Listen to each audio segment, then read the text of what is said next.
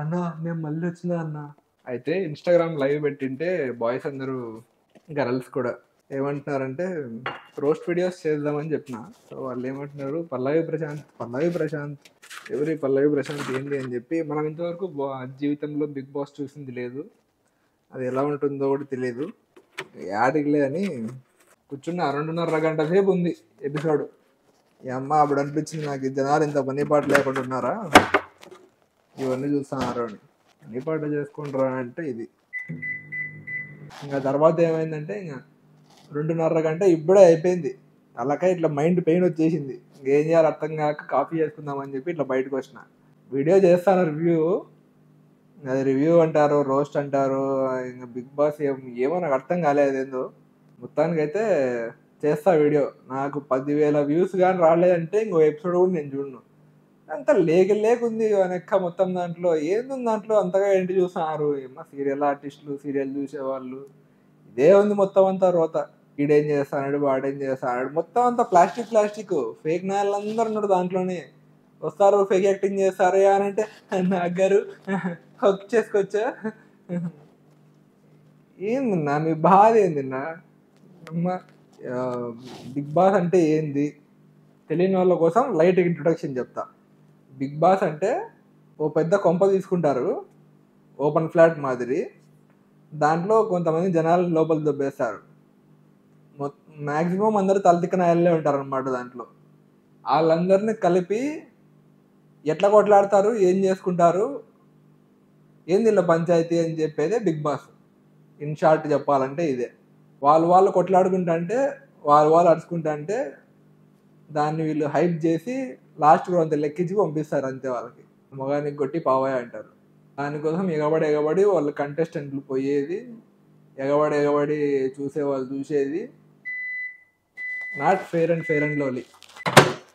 అదేందో 15 మందిని ఓవర్ని పెద్ద బాహుబలి లెవెల్లో ఇంట్రొడక్షన్ ఇచ్చి లోపలికి పంపిస్తున్నారు ఒకరిని. 15 మంది ఉంటే మా ఊళ్ళో రియాలిటీ షో అంటారు, సత్రం అంటారు.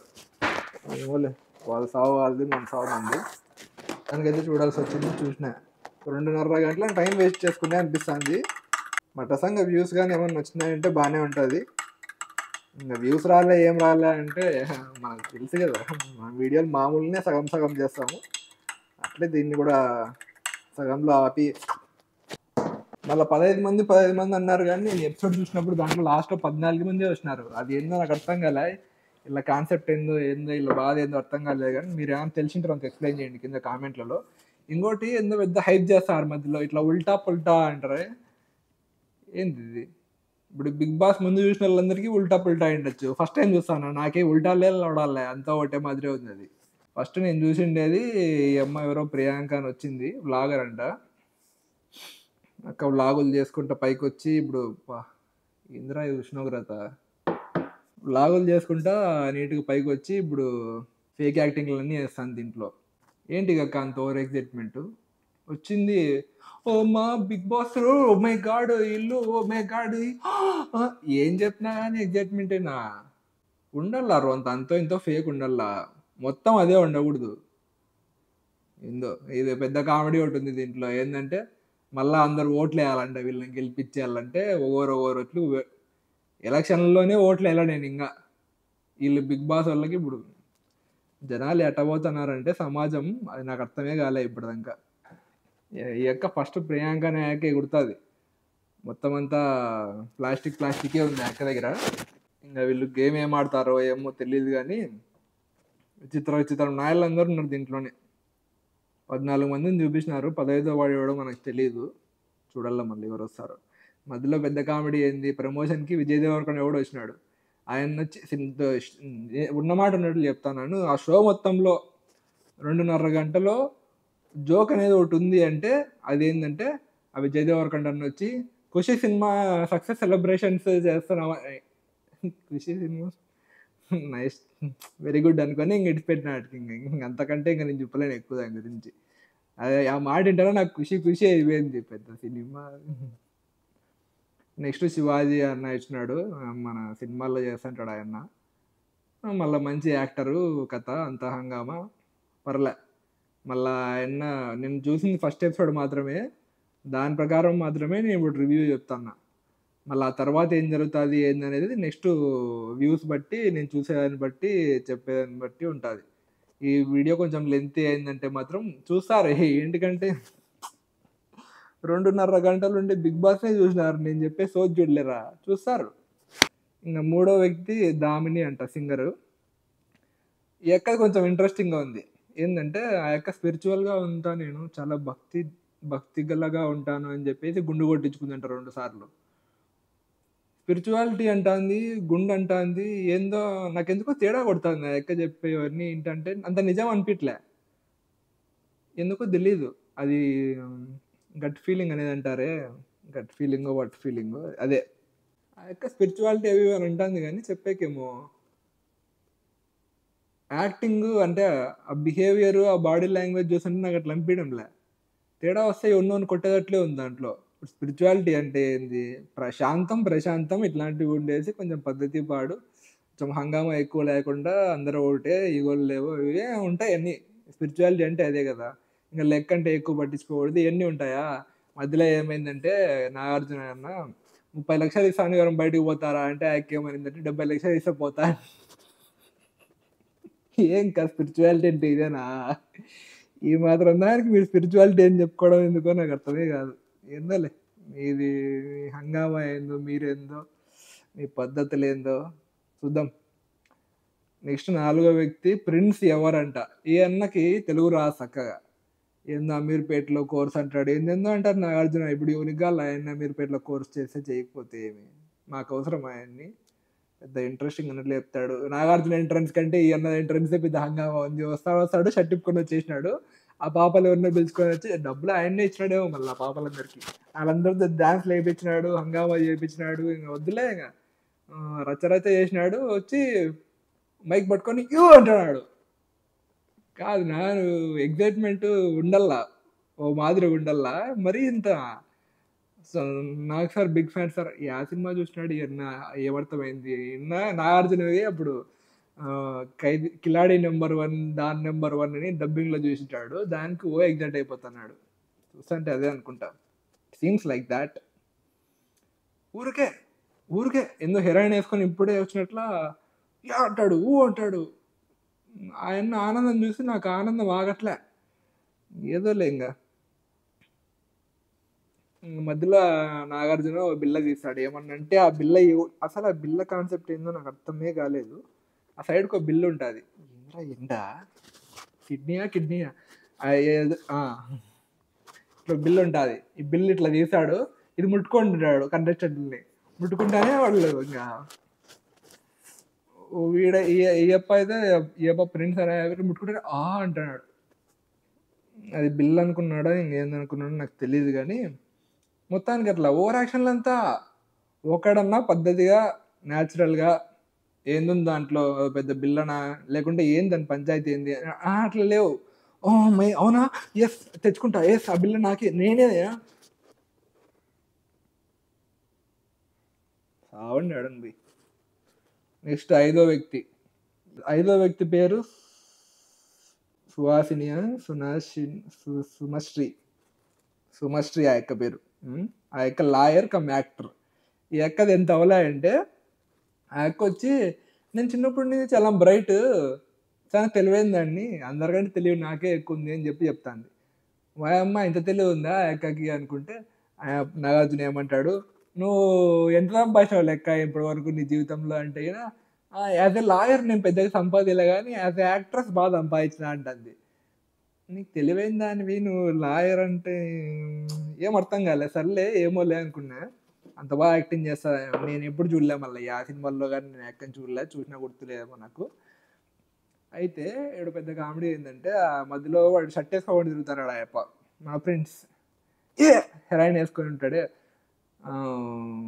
షర్ట్ వేసుకొని షర్ట్ లేకుండా తిరుగుతా అంటే నాగార్జున వచ్చి, నువ్వు షర్ట్ వేసుకో బాబు, టిపికల్ అంకుల్ మాదిరి, ఇంకా సేమ్ అంకుల్స్ ఎట్లా చెప్తారో అట్లే చెప్పినాడు, షర్ట్ వేసుకో ఫస్ట్ నువ్వు చూడలేకున్నామని. వాడేం బాగానే బాడీ పెంచినాడు పాపం, వాని పోరాటం, వాడు బాడీ ఏందో చూపించుకొని వాడు ఏందో చేద్దాం, ఇంప్రెస్ చేద్దాం, కొట్టేద్దామని అనుకుంటారు ఆడ. బట్ అంకుల్ అట్లా ఒప్పుకోరు. అంకుల్ అట్లా హంగామా నడచనీయరు. పోయి షర్ట్ వేసుకొని రాపో అంటాడు. మళ్ళా నాగార్జున ఏమని అడుగుతాడు లాయర్ని, లాయర్ ఇట్లా షర్ట్ వేసుకోవాలని తిరిగితే పబ్లిక్లో కేసు పెట్టచ్చా అని అడుగుతాడు. ఆయన ఏమంటారు, కేసు పెట్టచ్చు ఖచ్చితంగా, కేసు అవుతుంది అట్లా చేస్తే షర్ట్ లేకుండా తిరుగుతుంటే, ఇండీసెన్సీ కేసు అని చెప్తా అమ్మ. సెక్షన్ నెంబర్ అడుగుతాడు నాగార్జున, పెద్ద వైవాలు అడిగినట్ల. ఆ అమ్మాయి నాకు గుర్తులేదు అంట. అక్క నువ్వు ఫస్ట్ బ్రైట్ అన్నావు, నువ్వు చాలా తెలివైన దాని అన్నావు, మూడోది నాకు తెలియదు అంటున్నావు. నువ్వు ఏం చదివినావు, ఏం చదువుకుంటున్నావు అసలు, నువ్వు చదివింది లాయేనా లేకుంటే ఫ్లానా అనేది నాకు డౌట్ వచ్చింది. జనరల్ డౌట్ అంతే, పర్సనల్ డౌట్ కాదు. మళ్ళా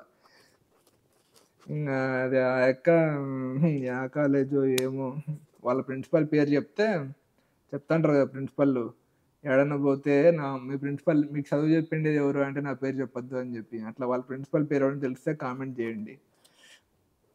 ఇంకా నెక్స్ట్ వచ్చేసి ఫస్ట్లో అందరు ఇట్లా లోపల పంపిస్తా అంటే ఒకరిని అందరు లోపల పోయి చాలా పద్ధతిగా హాయ్, వావ్, వండర్ఫుల్లీ హాయ్.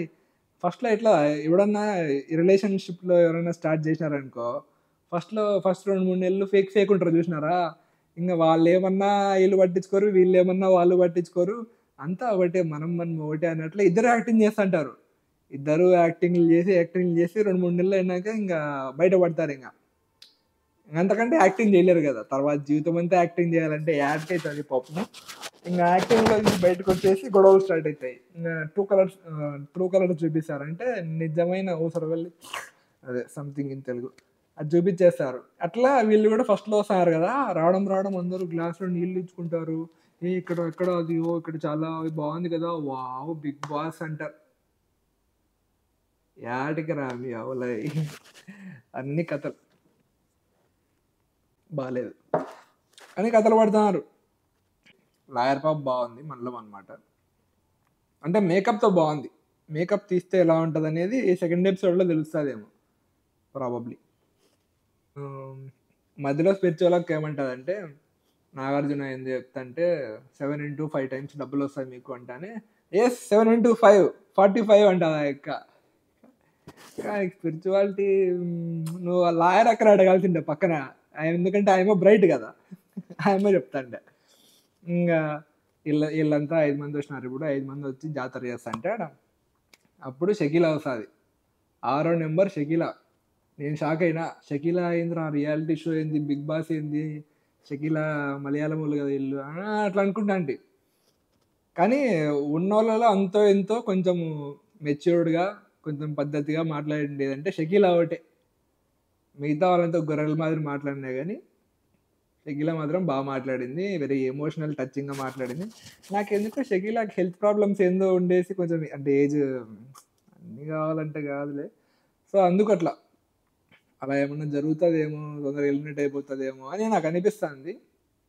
ఇంకా చాలా ఎక్స్పీరియన్స్ చేసింది కాబట్టి జీవితంలో, ఏదో సింపతి, ఎంపతి, ఎమోషన్స్ అట్లా పెద్ద పెద్ద పదాలన్నీ వాడినారు దాంట్లో కూడా, నేను అవే చెప్తున్నాను.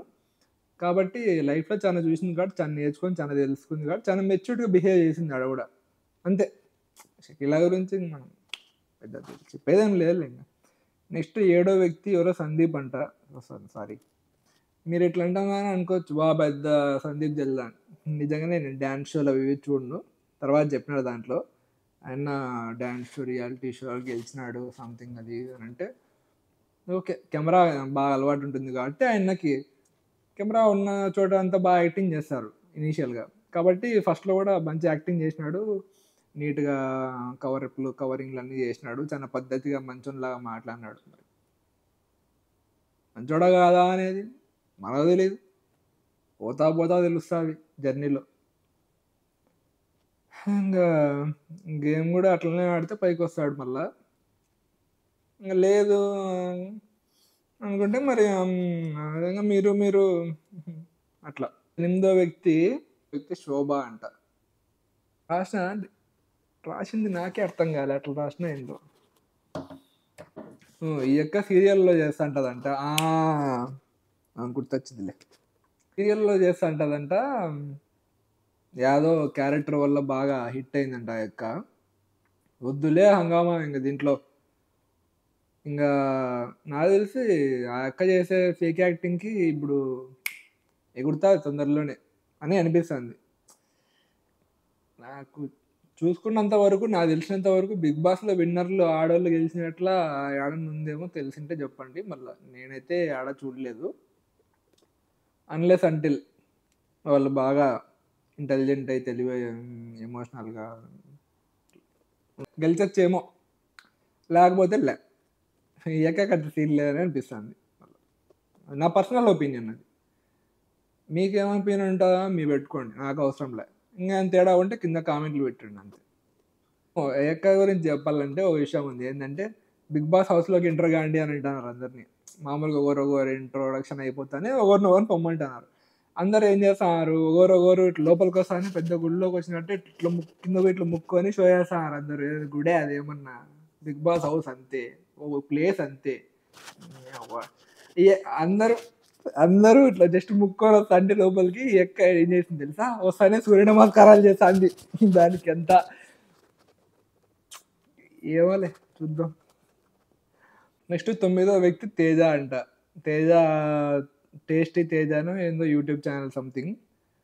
హ్యూమర్ బాగుంది, చాలా ఓపెన్గా, చాలా కాన్ఫిడెంట్గా, చాలా హ్యూమర్, జోకులు బాగా చేస్తున్నాడు. కలిసిపోయి ట్రై చేస్తున్నాడు. కానీ విషయం ఏంటంటే లోపల ఉండే వాళ్ళతో కలిసాలని ట్రై చేసినారంటే పెద్ద బొక్క పడుతుంది గేమ్. ఆ గేముల్లో అయినా కానీ టీం వర్క్ అయితే ఓకే బాగానే ఉంటుంది, కానీ అది టీం వర్క్ కాదు. లాస్ట్లో ఒకరికి మాత్రమే లెక్కిస్తారు. అట్లాంటప్పుడు ఇట్లా కలిసిపోయి నేచర్ ఉందనుకో, అందరు కలిసి ఆయనకు పెద్దది పెడతారు అని నాకు అనిపిస్తుంది అంతే. సరదా ఆయన రావడం కూడా, నేను సరదాగా ఉంటాను, సరదాని పంచుతాను అంటున్నాడు. సరదా తిడుతుంది లాస్ట్కి ఇట్లా చేసినావు అంటే. మా ఏమేమో రాసినండి, ఏంది నాకు అర్థం కాకుండా. ఇవన్నీ ఏమన్నాడంటే, షకీల్ అని చూసానే, మేడం చిన్నప్పటి నుంచి మీ సినిమాలు చూసే పెరిగినా అదే అన్నాడు. షకీల చిన్నప్పుడు ఇట్లా చూడవరా నా సినిమాలు నువ్వు అని కొట్టింది. పాయింటే షకీల చెప్పిండేది కూడా. నెక్స్ట్ 10వ వ్యక్తి రతిక అంట. అయితే ఆమె రాగానే హార్ట్ బ్రేక్ నాగార్జున, నీకు హార్ట్ బ్రేక్ అయింది కదా, పర్సనల్ స్టోరీలన్నీ తీస్తున్నాడు. ఎందుకురా మీ పర్సనల్ స్టోరీలు పర్సనల్గా పెట్టుకోవచ్చు కదరా, ఇక్కడెందుకు తీసుకొస్తా అన్నీ అనుకున్నాను. ఇంకా తర్వాత నీ హార్ట్ బ్రేక్ గురించి అట్లా ఇట్లా ఆమె ఏమంటుంది, నేను సినిమాలు చేసిన హీరోయిన్గా నాకు రికగ్నిషన్ లేదు అంటాను. నిజమే, ఎందుకంటే నాకు కూడా తెలియదు ఆయన ఎవరో ఇంతవరకు. ఇప్పుడు చూసేదాకా ఐ డోంట్ నో. మళ్ళీ రికగ్నిషన్ రావాలంటే మంచి స్టోరీ ఉండాలా, మంచి స్క్రీన్ ప్లే ఉండాలా. బేసికల్లీ మంచి స్టోరీ, మంచి క్యారెక్టర్ సినిమాలో ఉందంటే రికగ్నిషన్ వచ్చేస్తుంది ఆబ్వియస్లీ. ఎందుకు రాలే అనేది ఐ డోంట్ నో.